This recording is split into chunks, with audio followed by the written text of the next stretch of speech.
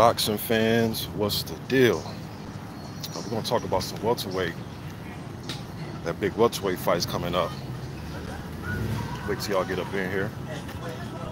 I'm excited for this welterweight fight, man. Get to see Errol Spence back in action, and it's a tough fight he got too, man. This ain't no little warm up. Danny Garcia is far from a warm up. Let y'all get in here. DB, what's up, man? I know you ready for this fight, man. This Spence versus Danny Garcia. I know I talk about the heavyweights, man, but this is a damn good welterweight fight. And it's a really good fight for Spence on his way back. James was good. Architect One, what's up? Lawrence Williams was good, man.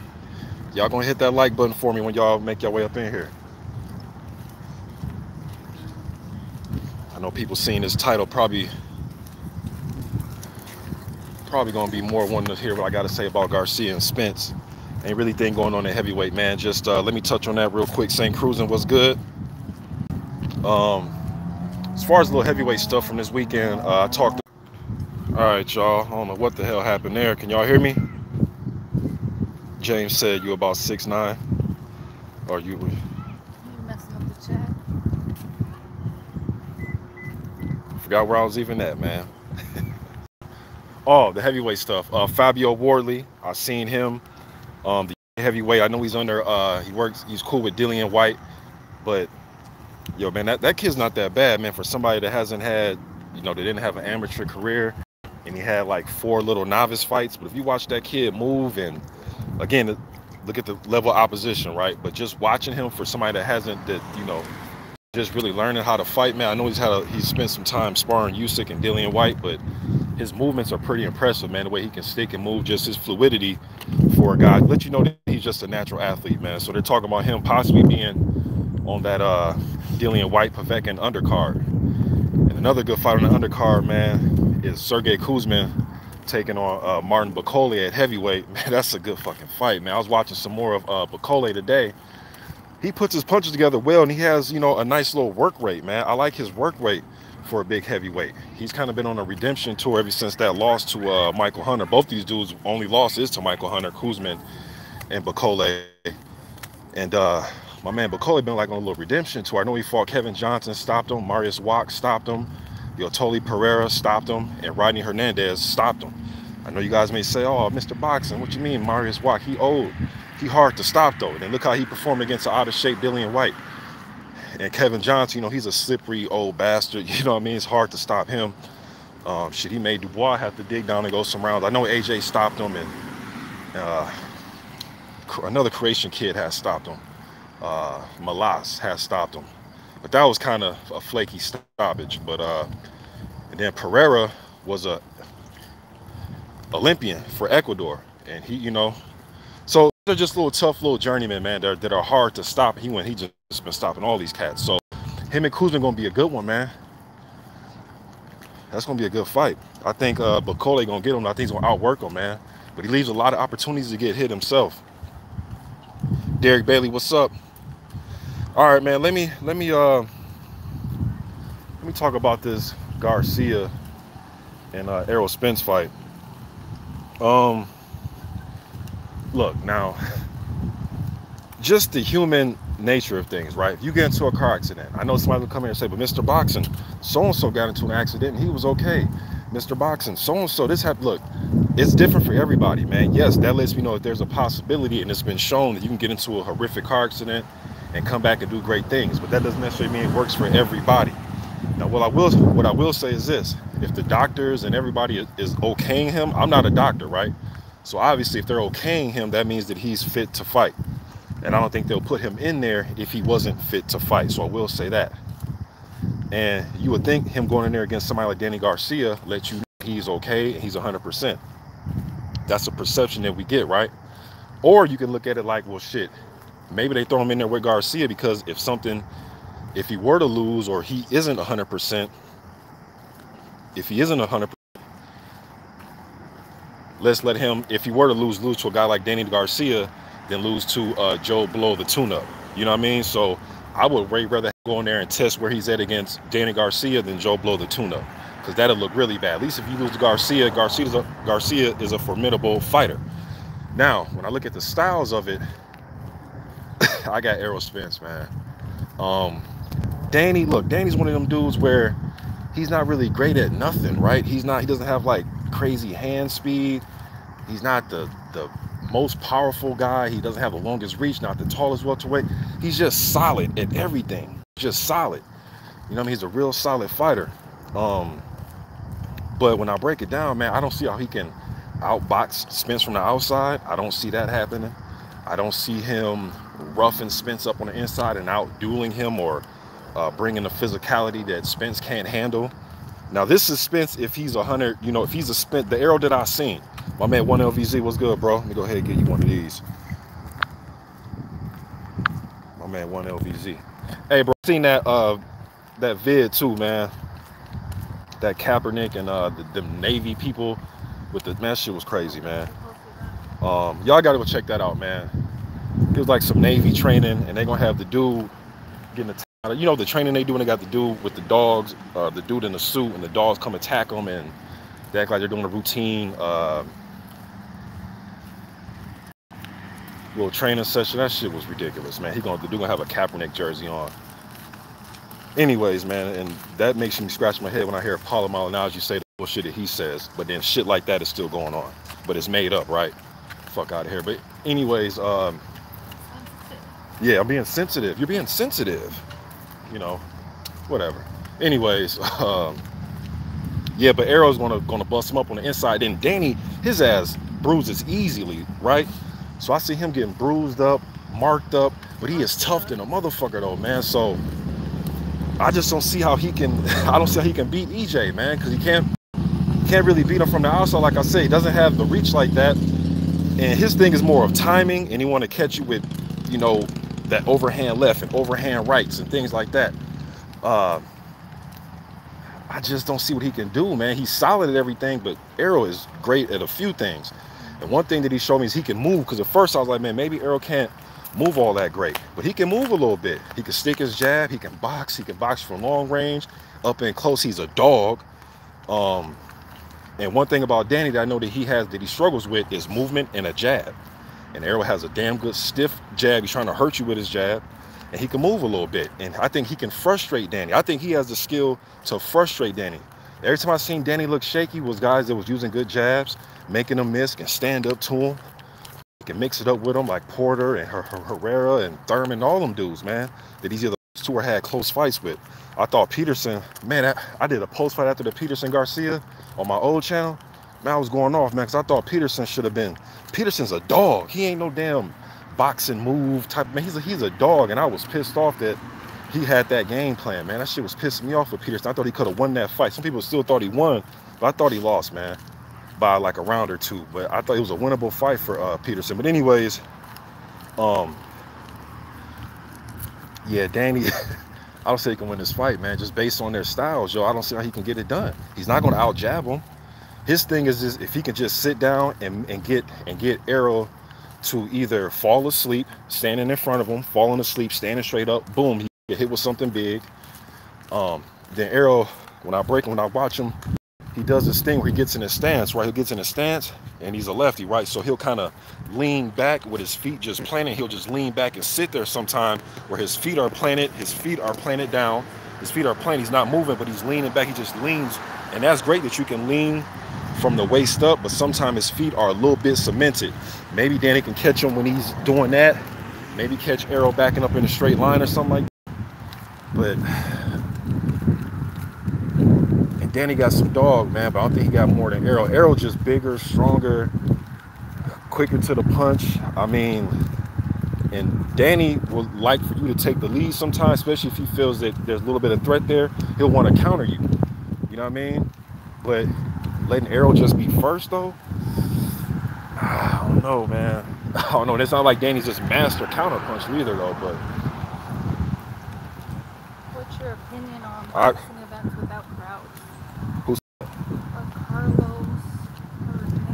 Carlos Hernica said, what's my opinion about boxing events without a crowd? Shit, man, it should go back to a lot of them guys' amateur days, because not every amateur fight has a big crowd. Sometimes there's just a few people in the crowd. You guys, all, you know, them dudes always having gym wars. So, but to me, it's going to affect the guys that want big crowds, that love big crowds, right? like Anthony Joshua. Yeah, they feed off the crowd, like AJ, for instance, right? AJ was the one that said he loves the 90,000 people and he loves the atmosphere of, right? Now, that doesn't mean that he won't be able to fight when it's not like that. But I'm saying the guys that feed off the crowd and love that type of energy, it might be tough for them, you know? But usually when you get in that ring, man, it's you and your opponent, you know what I mean? So the motherfucker in front of you is throwing hands. That's the person you got to deal with, not who's sitting up in the crowd, not if they're singing songs, not if the momentum swings and it's your way because of your hometown crowd, whatever. I actually like this, man. But you know what? When I watched them Ukrainian heavyweights fight yesterday, when I watched Sorenko, yeah, I got to see that fight. Sorenko, he fought Pavlo. What's that dude's name? Pavlo Krolenko. He struggled. He got in the first round with a good overhand right. Dude landed the overhand right in his face area on Sorenko, right? Then when Sorenko regained and recovered a little bit, dude kept throwing the overhand right, but then it kept hitting. He was aiming at the top of Sorenko's head, was catching it with his glove.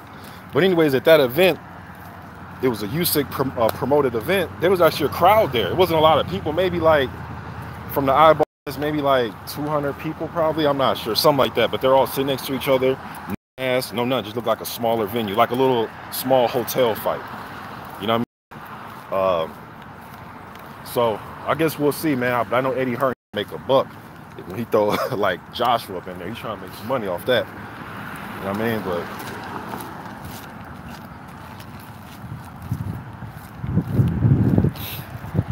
James said, I will say this, you can communicate better with your coach, but your opponent can too with no crowd as well. Yeah, you communicate better with your coach, but shit, by that time, man, you should already know what the hell you got to do. But I understand what you're saying, when your coach want to give you some directions, tell you what to do. Throw the jab, slip, hold. Speaking of slipping and hold, Sorenko, let me touch back on him real quick, the Ukrainian heavyweight. When he did get hurt in that first round, one thing I noticed, man, is he didn't grab. He didn't go to grab. So that was kind of a red flag to me, because you get hurt like that, they teach you to grab, hold, get your legs up under you. First thing he did was put his guard back up, and then he started throwing punches. And I was like, man, had he been there with somebody a little bit more clever, somebody a little bit more tricky, somebody a little bit stronger and better, could have been lights off for the prospect last night, man. So probably want to get that holding, you know what I mean, hold, man, clinch, grab. It's okay to do it. Some of the best have done it. You know, Floyd got clocked against Mosley. Hell, Ali will get hurt. Sometimes he'll play to the crowd and play to his opponent like he's not hurt. But grab, hold. Larry Holmes would do it. You know what I mean? It's okay to grab and hold, man. You know what I mean? Learn that. James says, I worry about EJ when he sticks his jab up to turn his opponent and just leaves it out there. He may get clipped. So you think Spence holding the jab out there, probably get him clipped? Yeah. Well, that's a good point, because if he gets clipped holding the jab out there this time, it's going to be the jab, which is his right hand. If he leaves it out there too long, the punch he will get clipped with is a Garcia left hook, and that's Garcia's best punch. So Errol better not leave it out there too long. You know what I mean? His ass get clipped with the left hook, he may do the stanky leg. But this one, and I know people gonna say, but Mr. Boxer, Garcia ain't never been knocked out though. But shit, man, styles make fights, y'all. I don't see Errol coming in there trying to do no Keith Thurman, trying to run. I don't think he'll be as wild as Porter. He's a more controlled fighter, but he will put pressure on you while he's under control. You know what I mean? And I just think somebody that has their face reconstructed, like, I think that's gonna play a see, my wife thinks that Errol, and look, man, nobody's Superman, y'all. And I know, but Mr. Boxing, so-and-so came back from acting. Yeah, but man, everybody ain't the same. And usually, man, if you get into some type of car accident, your teeth get knocked out your skull, or your teeth's cracked, or whatever, you getting surgery and all that type of shit, man, it's hard for me to believe that had to just take nothing out of you, as if like everything's just A-okay. But I guess we'll see on fight night. And people say, but Mr. Boxing, they'll know on sparring. Yeah, but we'll really know on fight night, where there's no headgear, and Garcia ain't trying to take it easy. He ain't gonna let up, none of that shit. He gonna come full throttle at him if he gets him hurt. What's another one? Spence had reconstruction work on his mouth, face, it would swell up, question marks. That's what we just talked about. Naturally, people would love to have fans in the seats in the boxer's feet. off of that, but as a boxing fan watching boxing events, I would watch them again when the crowds pick up. What do you think about Chisora and Usyk? Chisora and Usyk, man, I gotta see how Usyk deals with somebody that's gonna really lay some leather on him, that's not gonna wait. And Chisora, one thing about Derek, man, win or lose, he's not gonna wait on nothing. He's gonna bring it to you. And we'll see how Usyk handles this, man, because he didn't look all that great, man. He didn't look all that, even against Bill, he got the stoppage, but he didn't look fantastic against Tony. And he definitely didn't look great against Chaz Witherspoon. He was getting hit with some good jabs.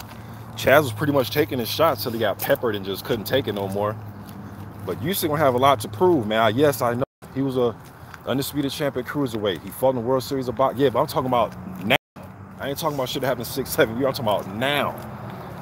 Chisora's gonna really test him, man. He's gonna really take him. He's gonna get up in his grill, test him.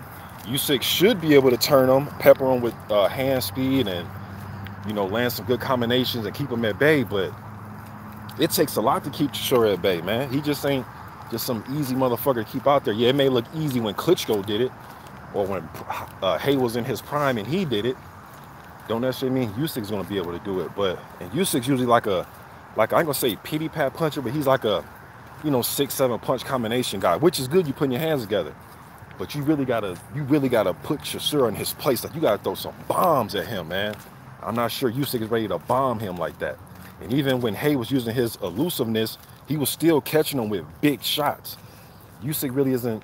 He doesn't come across like the big. I'm like going to land big shots on you. He wants to just get you with speed, quickness, pepper you up, kind of take your will with that. And I know at cruiserweight he was doing it, but Chisora's not Garcia. He's not gonna put his guard up and just wait for the perfect opportunity to punch.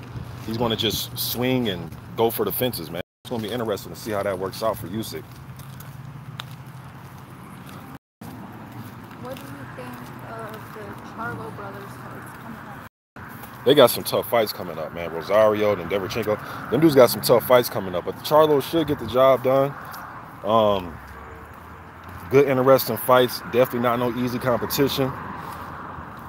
They come to bang though, man. And whenever you come to bang, you're always gonna leave an opportunity for the guy to hit you, man. And you know what I mean. So that's the exciting part about them, is they come to fight and they come for knockouts and they come to entertain. But at the same time, though, whenever you fight in that style, man, you're giving your opponent opportunity to land on you as well. And it's great for us, the fans. But they should get the job done, but it's not going to be easy, man. That Rosario's he's a tough dude, man. Derevchenko's tough too. And they proved that in their last few fights. James says, I'm waiting on this Roy Jones Jr. fight, but for some reason I always wanted Tony to fight Tyson. Yeah, I wanted Tony and Tyson to fight around that 03, 02, when Mike was at the end. Well, around the time he fought Lennox. JT, look, James, Tony, and Mike Tyson, could y'all imagine the pressure for that one? Because JT ain't backing down from shit. Whether he got a gut hanging over his trunks or not, you ain't gonna scare James Tony. Not to say that Roy Jones is scared, but JT, you not gonna scare him. He'll talk gang of shit to you and fight you in the parking lot. You know what I mean? But JT tough, man. And he always, look, JT to me was at his best. James was at his best when there was a power puncher in front of him that was trying to knock him the fuck out. Or if you try to come at him and bring all this energy and throw all types of punches like Jirov, or like Jirov wanted to be busy, right? The more busier you are, the more you're gonna get hit with counters, right? Sam Peter coming with the big blows. You see how Sam Peter changed his style up in the second fight? Sam said, fuck that. Fuck who next? You know how you say, who next? He said, I'm about to use his jab next. I ain't about to go in there and try to just windmill, or not windmill, but just throw big crazy hooks and overhands trying to knock out James Tony. I'm gonna get countered to death. You know what I mean? So that'd have been interesting to see Tyson, especially in the first few rounds against James Tony, because James would make you miss and make you pay. Now, I'm not saying James would knock out Mike Tyson, but hey, man, you start getting hit with some motherfucking clean counter right hands that you don't see coming. I don't give a fuck who you are. It's gonna start busting you up a little bit, and especially around that 03 time with Mike. A little frustration to fuck Mike up, man. Y'all know how Mike was when he get frustrated. He'll fuck around, bite your ear off, twist your elbow in a clinch. Mike liable to do anything, man. Indeed. I see my man Blood up in here. My man, retro boxing documentary. My man, Blood Boxing was good, bro. You about going to walk yourself? Yeah, I'm out here, man. Try to get this little walk in. I got some shots up earlier. About to get a little walk in and go back, get some more shots up, call it a day with the working out. Good point, Blood. He said JT a bad matchup because he can take Mike's power too. Yeah, and I was just saying about Sam Peter and all them. He can take that shit, man. I know that sounds crazy, taking Mike Tyson's, but shit. If Evander Holyfield can do it, I put my money on it that James Toney can do it as well. Because he's proven to have a great chin. This ain't just me wishing and guessing shit. He's proven to have a good, at the least, he's proven to have a damn good chin and a damn good counterpuncher. That's proven. Couldn't counter Roy. He was too damn fast back then, but y'all get my drift. Benji the Shooter, Garcia, Spence. I'm going with Spence, bro. And I usually start cooking early, man. I don't do I know the brothers, I follow, they wait till much people come in the building and then start cooking. I cook early, man, so you missed that part. But pretty much, bro, I got Spence winning. I think Garcia is a tough comeback fight, especially after a car accident, getting your teeth knocked out your head and concussions and surgery on your face and all that type shit. But I just don't see how Garcia can beat him on the inside. I think Errol's going to bring the physicality to him. I don't think Danny, he marks up easy. He's going to get busted up easy. Spence is an accurate puncher. He's not, he's aggressive and he's physical, but he's not over the top wild. You know what I mean? He has aggression, but he knows how to tame his aggression and fight a sufficient fight with his punch selection, man. And I think he's going to hurt Garcia to the body. Yeah, that's one thing about Danny I noticed too. When he gets on the inside, he wants to rest sometimes. And we know Spence ain't going to really let you rest on the inside like that. And I see Blood says Spence by UD. I'm going with UD, bro. And I'm damn near going with a stoppage only because, and I know Mr. Boxing, Garcia never been stopped. Right, but styles make fights. And I think Garcia will sit in the wheelhouse. I think he's going to get to the point where he's going to get so frustrated that he can't beat Errol from the outside. He's going to want to stay on the inside and just say, fuck it. Let me just try to find something mid-range. And I think that might get him in trouble trying to fight a mid-range fight and get pieced up with clean shots. You know what I mean? But my bet, though, is Errol Spence by unanimous decision. But a knockout, I won't put that past, though, based on the way that Danny Garcia wants to throw his hooks and he wants to be on the inside. And he wants to fight a short-range fight. He's not trying to fight you from the outside and use a Larry Holmes jab and pivot and all that. Now he wants to be right mid-range. And that could get him in trouble. And I see Keith and them was mixing it up. Because you got to respect his power. Like Keith and all those guys, they mix it up. Peterson was mixing it up. I think Errol will mix it up, but to the point where he's going to be like, all right, I'm going to mix it up a little bit, but I'm also going to let you know whose ring this is. And I think if Garcia try to oblige and step up and put his foot on the pedal and say, nah, I'm going to meet you halfway, might see a knockout based on styles. You know, but I'm going to go with Spence by decision. I'm going to say, like, I think it'd be decisive but competitive. Decisive but competitive. Like a 117, 110, you know, some shit like that. Lawrence Williams says, have you heard of Louis Pina? He is fighting Michael Coffey this weekend. I heard of Michael Coffey. No, I heard of the other cat. I heard of Coffey, though. What do you think of Showtime's upcoming boxing schedule? First of all, I'm happy that there's a fucking boxing schedule. That's number one. But I mean, you got the Charlo. Great. I love it, man. I love it. I'm just curious to see what they're gonna do with the, if it's gonna be like how ESPN's fights been with no crowd. Like I said, out there in the Ukraine, that Usyk promoted card he just had this weekend, they had a crowd. So I'm curious to see how they're gonna do things. But based on how they've been doing the other sports here in the States, I most likely think it's gonna be no crowd. And it's gonna be really a good or a crazy scene to see our big fights over here with no crowd. You know what I mean? Like a Spence versus Garcia or Wilder Fury or something like that. Like how they gonna deal with them type of fights with no crowd.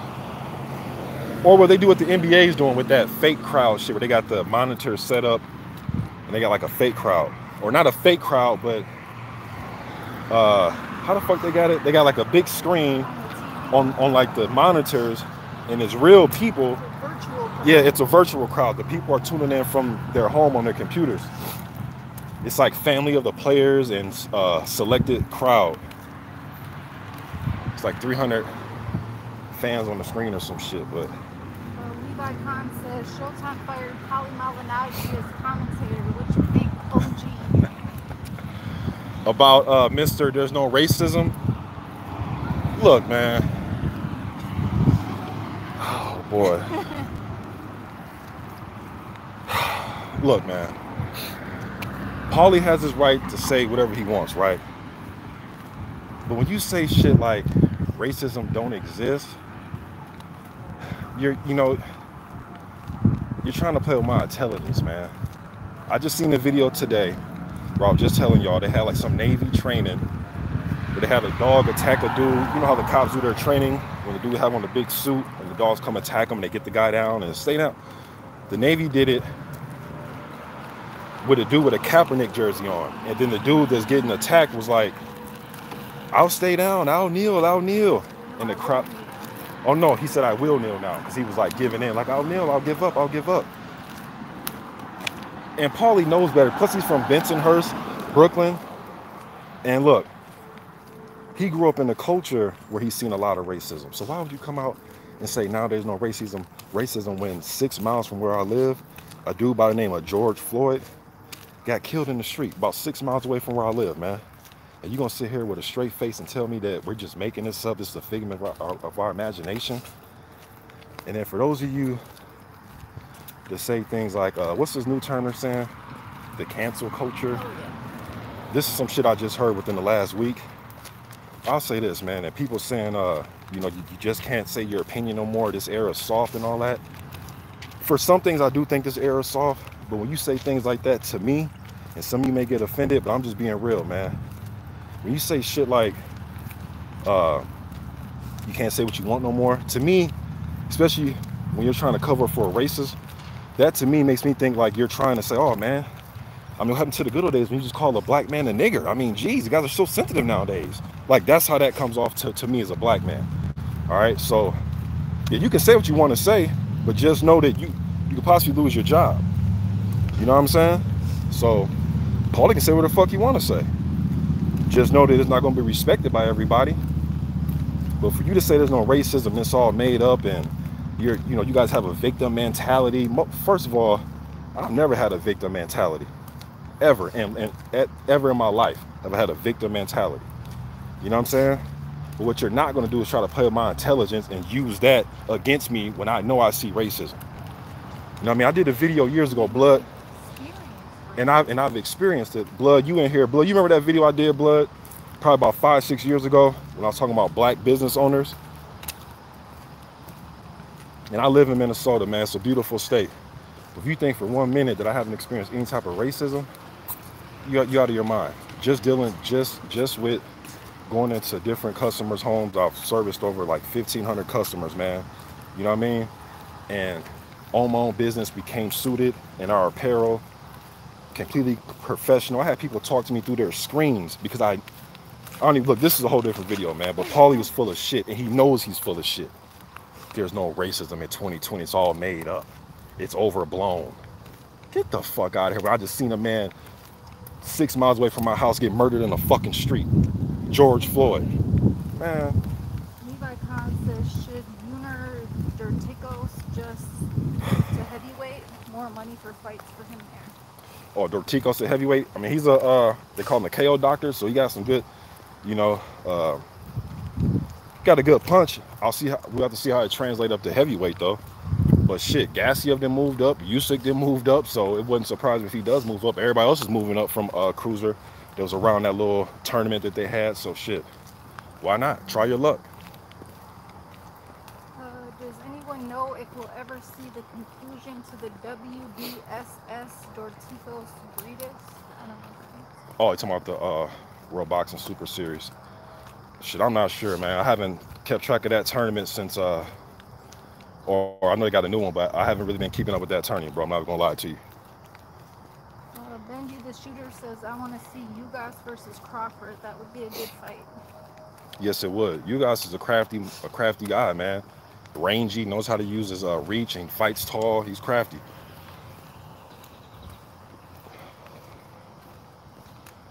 What else? There's not no other questions. It's just Frank Sanchez versus F.A. Ajagba. Shit, man, if you asked me this like 6-7 months ago, I probably would pick F.A., but Sanchez looked kind of fluid, and Ajagba looked like he... Look, they're bringing Ajagba along, man, well, in my opinion. Rodney Hernandez type of fights, Demar Reason. I know he got dropped against Kalazi. They're bringing him up to see, you know, just to test him the right way. But right now, today, if they fought today, I'll probably go with Sanchez, man. Be honest with you. Just seems a little bit more fluid, better defense. Seems more defensively responsible, quicker hands. He might fuck around outwork the Jagba, but Jagba big and strong, man. But I want to see him move his head more. You think we'll see Ruiz Brazil 2020? Ruiz versus Brazil? Yeah. Possibly. But Ruiz talking about Areola and well, Areola was talking about Ruiz, rather. He was saying that they're talking. That was like a couple weeks ago, about a month ago. But I wouldn't mind seeing it for a little comeback fight. Dave Allen versus Huey Fury next on the zone. Who do you like? Fury versus Dave Allen? Man, Fury gonna beat the hell out of Dave Allen. He gonna pepper the shit out of him like some potato salad, man. You know what I'm saying? He gonna pepper the shit up. But Dave Allen's tough. He got a chin. But Huey Fury ain't about, you know, trying to knock you out. I think he's gonna wrap him up on the inside. Dave Allen's not be able to get no work off, in my opinion. Then they're gonna separate, and then he's gonna put a jab in his face and use his lateral movement. It's gonna be a clean sweep of rounds, in my opinion, for that one. Fabio Wardley looked good. Yeah, he could did. Beat Joe Joyce or nah? Ooh. And Joe Joyce punches slow as all get out. But he is durable. He is durable and strong.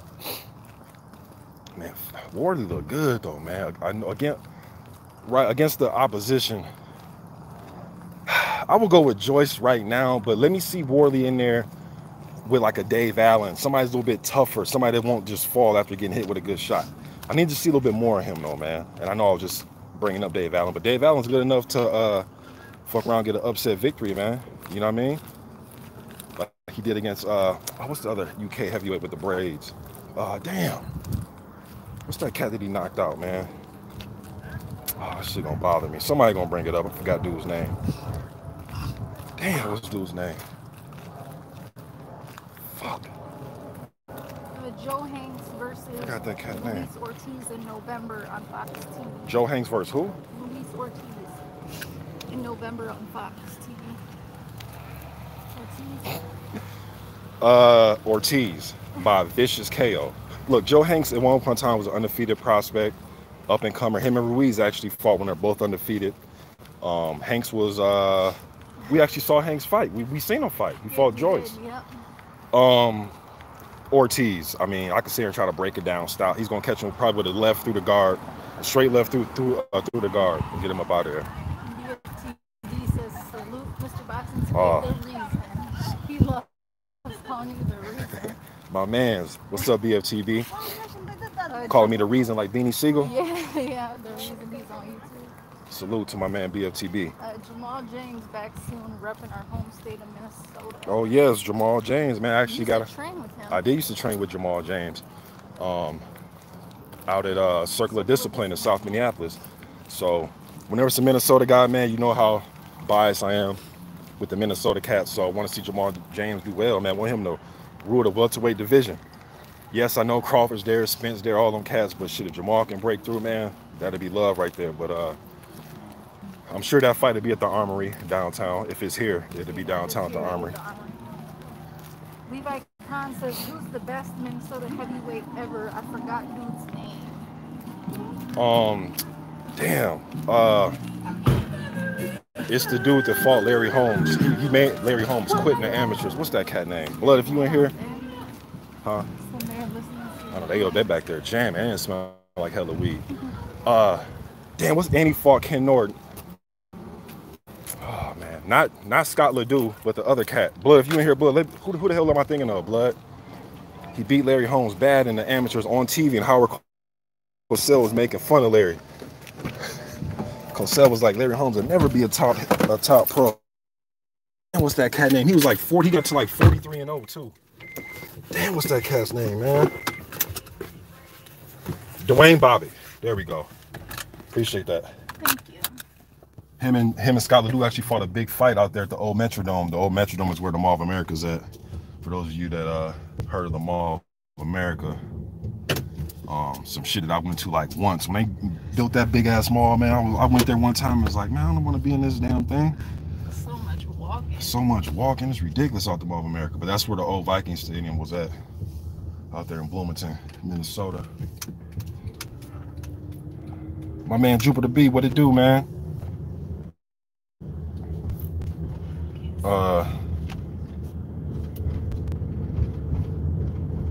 Oh, it slipped your mind too, blood? Yeah, Dwayne Bobby. Yep.